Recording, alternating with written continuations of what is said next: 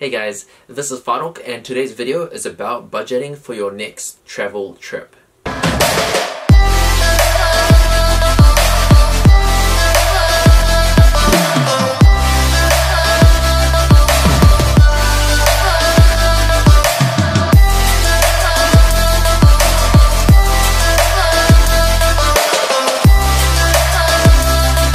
The first thing about budgeting for your next trip is actually figuring out how much it's going to cost you.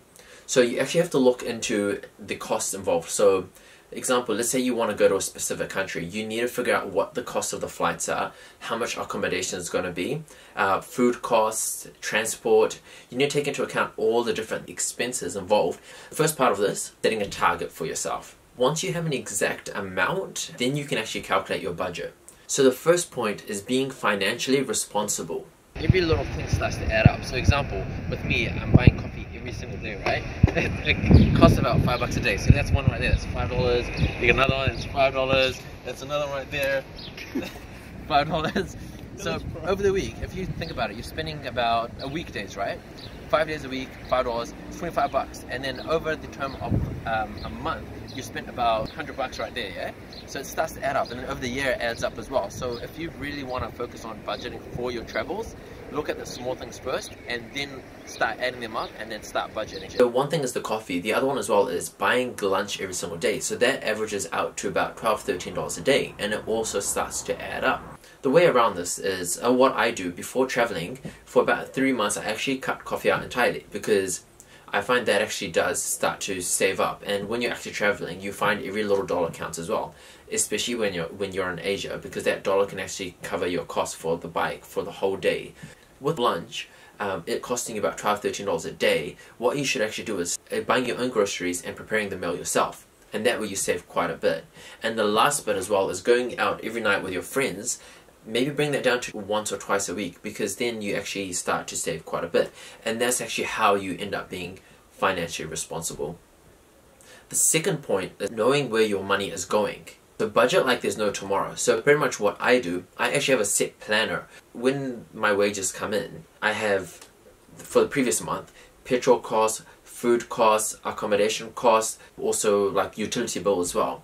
So what you actually find is if you've done that for the previous month, you know where your money is supposed to go automatically, and you can actually figure out where you're spending the most. Now by doing this, you're more financially conscious of what you're actually spending your money on, so you're less likely to spend as much. Once you actually have an idea of where your money's going, the next part of this is actually create a dedicated travel fund.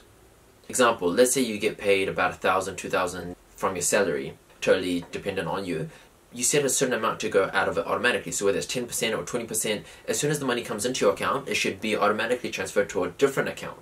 From the previous point, what you actually find is once you know where your money's going, let's say example, you spend a certain amount on your food, and then after creating that planner, you've actually noticed that you spend quite a bit on food. So you halve the amount that you spend on food. So now all of a sudden you have an extra amount that is coming into your account. With that amount, also set that up to automatically transfer to a different account. So you might find all of a sudden at the end of the year you have about $3,000 just coming from your wages, and then also you have about $1,000 plus from that amount you used to spend on food. So by the end of the year you have $4,500 to go on your travel expenses. So I mean, this is your dedicated travel fund, but you might find at the end of the year that you have other money you want to put towards it as well, which is totally fine. So before traveling, I've always sold unnecessary things, items that you pretty much haven't used for over a year. It's a good idea to sell them, because like they say, one man's junk is another man's treasure, right? Anything unnecessary, just sell it, and that can go towards your travel expenses as well. Let me know what you thought. If you have any points to add in, any tips that I've missed that other people might be interested in, just add them in the comment section below. And yeah, so I'm kind of doing weekly videos like this. And yeah, hit that sub button, give it a like if you enjoyed these little tips that I've kind of picked up. And yeah, until the next video. So yeah, I love the process.